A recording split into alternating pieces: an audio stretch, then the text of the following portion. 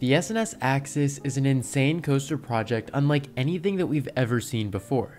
It takes the concept of a 4D coaster and completely reimagines it. The ride itself is so unique that it created massive media attention in only a few days. When the Axis was first announced, many thought that it would be instantly sold, with many parks jumping at the chance to have this unique and extremely marketable coaster at an affordable price.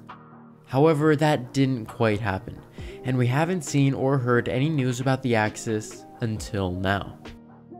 It's currently October 2021, and we are just now hearing news about this insane attraction. And what is that news? Well, we recently learned that the first Axis coaster has been sold and it's going to a European theme park in 2023. So this is great news for coaster enthusiasts because we will actually get to see how this prototype ride really plays out. But is that it? Are we really only seeing one Axis in the future? Because honestly, only one installation of this groundbreaking ride seems relatively low. So in this video, we're going to speculate on what's really going on with the S&S Axis. Where's the ride going? And could the whole project be much bigger than you think? So join me as in this video, we discuss what is really happening with the S&S Axis.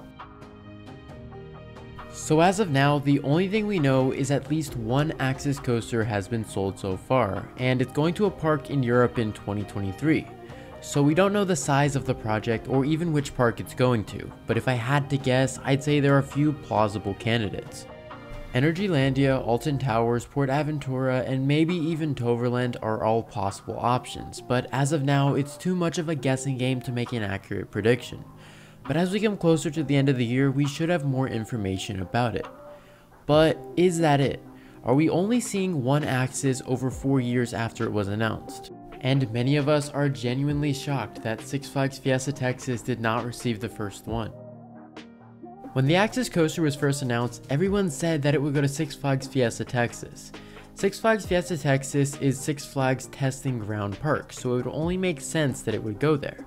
And this was a logical prediction. Six Flags has a great relationship with S&S, and the coaster was also in their price range. So it was pretty much a ride meant for Six Flags, with Six Flags written all over it. So why didn't Fiesta Texas get it? The answer to that is obviously Dr. Diabolical.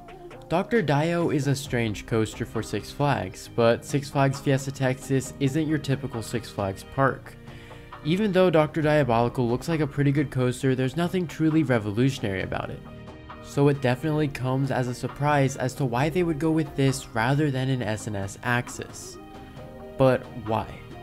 Well, first off, any custom B&M dive coaster is usually planned at least 4 years in advance, and probably Dr. Diabolical was being planned at the time when the Axis was just getting started. So we now realize that the time frame would have never worked in the first place, but something's still unclear. Why haven't we seen an Axis somewhere else? I mean, there are a bunch of other parks that could get it, and back in 2019, S&S stated that they've received a lot of interest in the ride from potential buyers. So are we going to see more Axis coasters in the future besides this random European one? And I'd say yes. You see, whichever park gets the first Axis coaster is probably going to open up the door for other parks to do the same. This is something I like to call the new park prototype effect. This is basically saying that it's difficult for a new prototype ride to gain traction until the first park installs it and everyone can see how well received it is. A great example of what I mean is Time Traveler at Silver Dollar City. The concept of a Mack Extreme Spinner was readily available before Time Traveler. However, it wasn't until Herschend installed Time Traveler that the Mack Extreme Spinner's popularity grew. Only a few years later, we saw Ride to Happiness, which created much more hype, and I guarantee you that we'll see plenty more Mack Extreme Spinners in the future. So what am I getting to? Well, this European park that bought the S&S Axis could possibly open up the doors for other parks to do the same.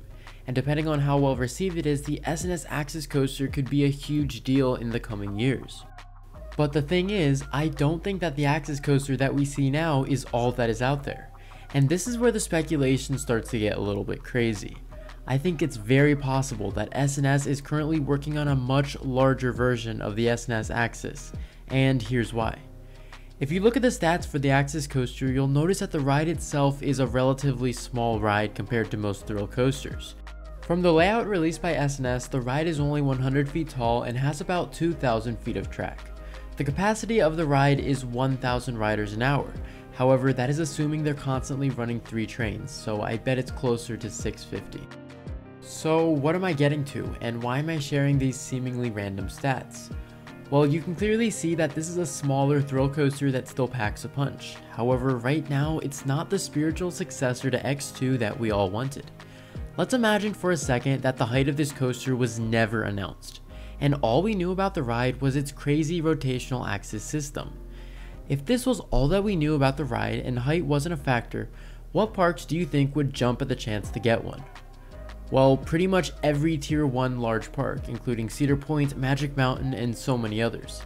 But the problem is, these parks aren't likely candidates for the Axis now because the coaster is on such a small scale. If these parks were to get an S&S Axis, they would want a huge record-breaking next generation 4D coaster along the lines of X2, not a small scale high thrill ride like S&S is marketing. And these parks would also be willing to pay the same price as a B&M for a crazy record-breaking attraction. So this leads me to believe that the Axis we see today isn't S&S's only Axis ride system. And I believe that if the European Axis coaster is a success, I think it's very likely that S&S will announce that they are capable of a much larger Axis. Something along the lines of 160 feet, 3,000 plus feet of track, and slightly better capacity. Something truly closer to a next generation X2, and who knows, maybe it could even feature a launch. Obviously, this is just a theory, but if it does indeed happen, I'd say we'd probably hear news about the Mega Axis around 2023 or 2024. So to conclude, the S&S Axis coaster is coming in 2023, and that's certainly a really good thing.